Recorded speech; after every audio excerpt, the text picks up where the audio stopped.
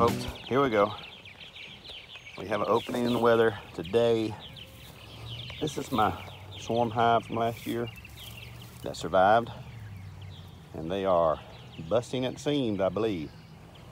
So we're going to try to do a double screen split.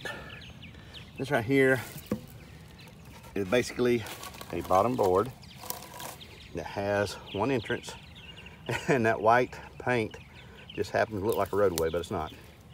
It's got a hole in the center with a screen on both sides that prevents the bees from coming in contact with each other. So what we're gonna do, we're gonna go into this hive right here. Hopefully I'm gonna be able to find enough resources to put this double screen board up here where my inner cover is right now, on top of that queen excluder. Then I'm going to move resources from the mother hive into this brood chamber that's going to sit on top of here. The hive will be able to normalize, equalize, whatever you call it, because the worker bees, the foragers, will walk out here and fly off, and then they'll go back home right there. The nurse bees, the ones that's going to be raising queens, will not leave the hive, and they will stay in the hive, that hive that's going to be right there where that super is. And they are supposed to create queen cells, and the queen will be able to hatch and fly off and come back.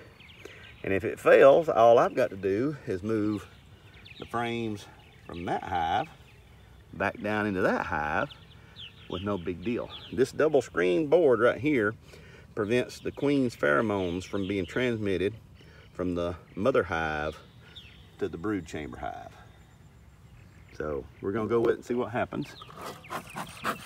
Got my smoker going. I don't know if you can see it smoking or not, but it is. And we're gonna try it and see what happens. Hopefully everything will turn out the way I want it to. Okay, so I went in there and I found my queen.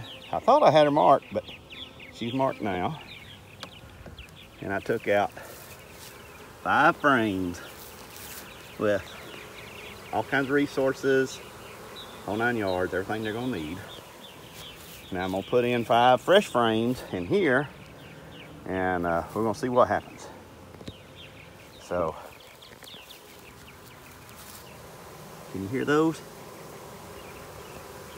Hear that noise? Lack of noise. That queen in that cage right there, her pheromones are keeping these bees calm. The lack of her pheromones are making these roar. So that's where we're at, folks.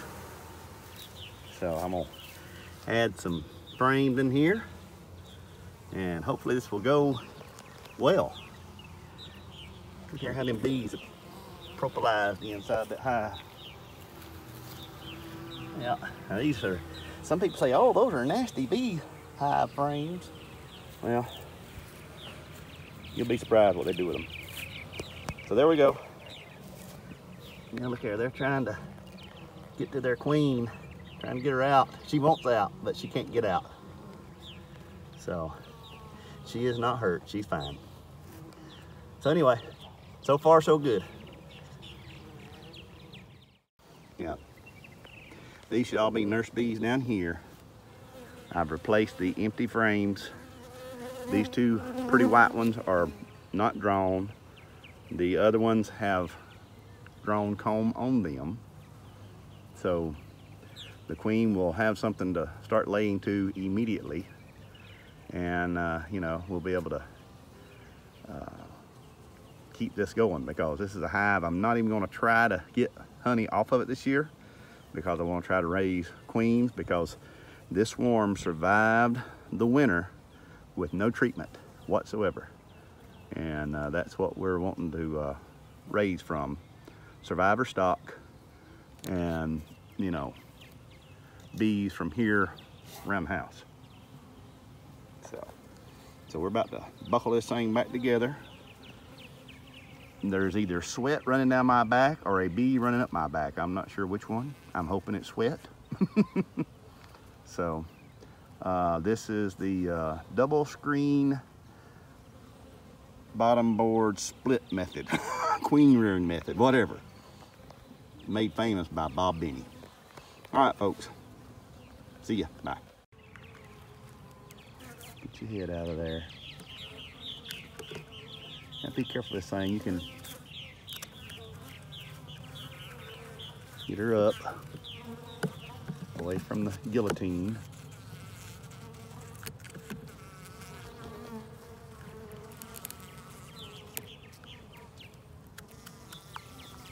Now there, she'll come out now.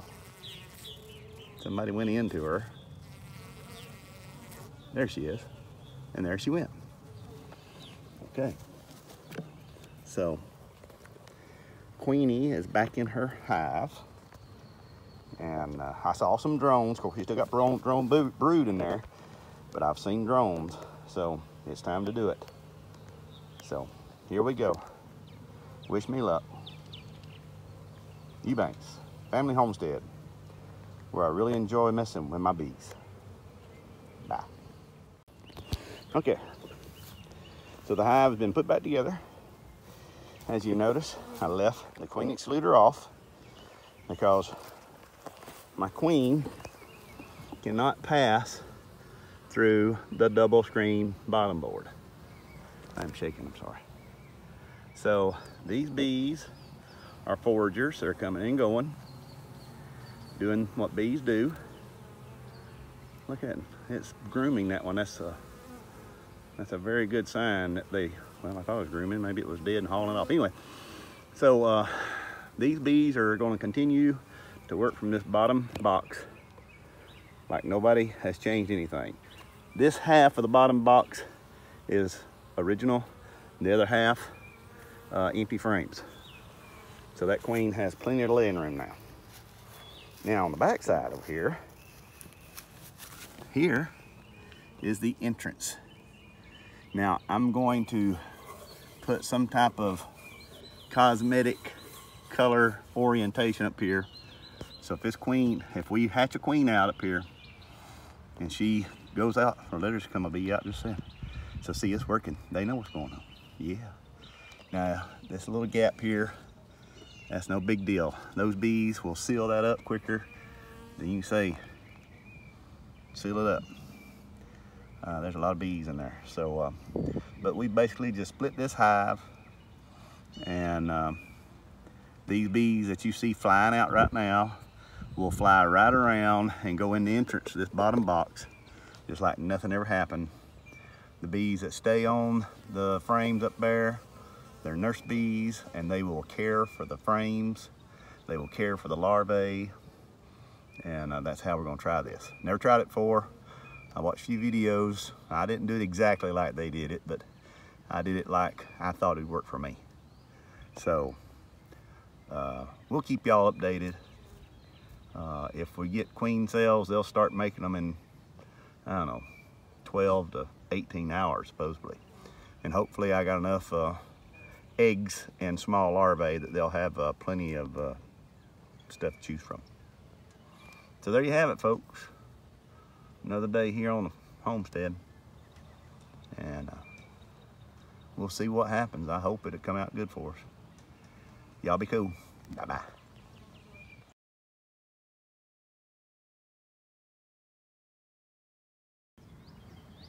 Hey folks, Jeff Eubanks Family Homestead, or Hobby Homestead. It's a way of life. We've come out today to check our double screen bottom board split. I'm trying to use a double screen bottom board to create queen cells on about 5 frames that I took out of this mother hive down here. I did it Saturday morning, so that's all day Saturday, Sunday, Monday, Tuesday. So we got 3 good days of them being queenless. So we're gonna see today if we have some queen cups, or they should be more than just queen cup, we should have some queen cells in process. So these should all be worker bees in here because we're getting no activity from our exit here. So all these should be worker bees. They should be very docile. That's why I'm not suited up. My bride, on the other hand, does have a veil on just in case things go crazy, go sideways, escalate quickly. So we'll see what happens. As you can see up here on the front, this is still a very active hive.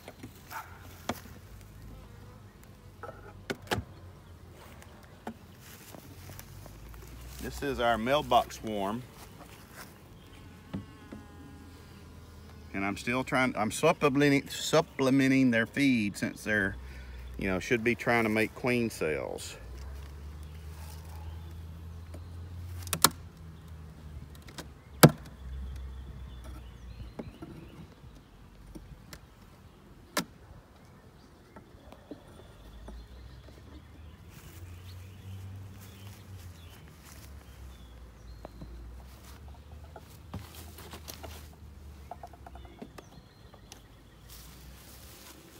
Okay, so there's what we've got.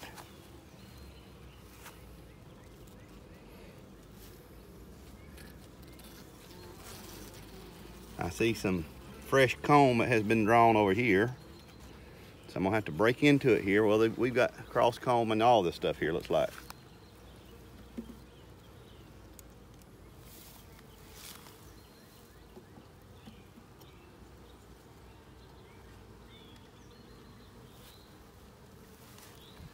Well, they got plenty of nectar in there, don't they? Yeah, that comb right there is all nectar.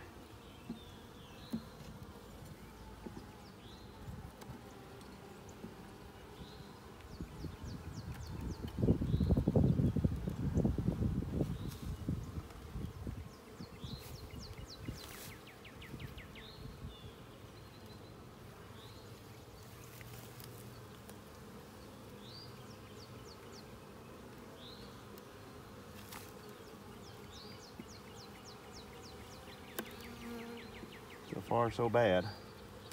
No queen cells.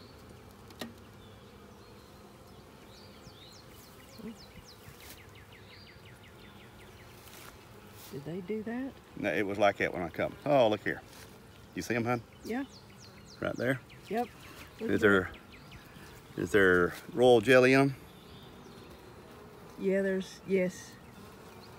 There's two more over here on this side. They're royal jelly in those. Yeah. Okay. You might want to double check because I'm looking through a veil, but yes, from what I can tell.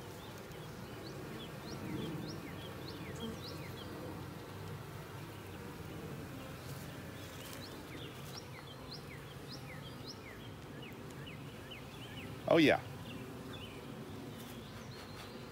Yes, there's larvae down in them. Yep. So we've got one over here, two over here, 3, 4, 5 on this frame. I'm glad I didn't cut all this burr comb off of this one, and that's why I left it.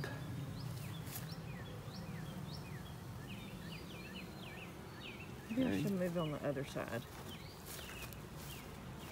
Since you're going from this way. So I counted 5, right? Yeah. On that frame.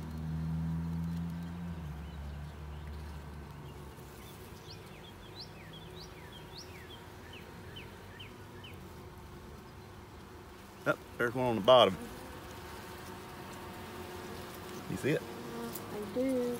Mm-hmm. It looks like it's already been... There. Yeah. Look good. Well, I didn't know. Well, did I notice that? That looks like it's been chewed open. Yep.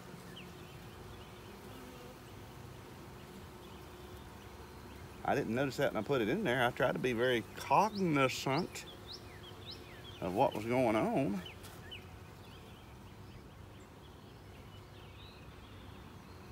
Okay.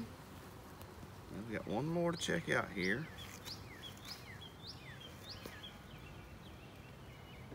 All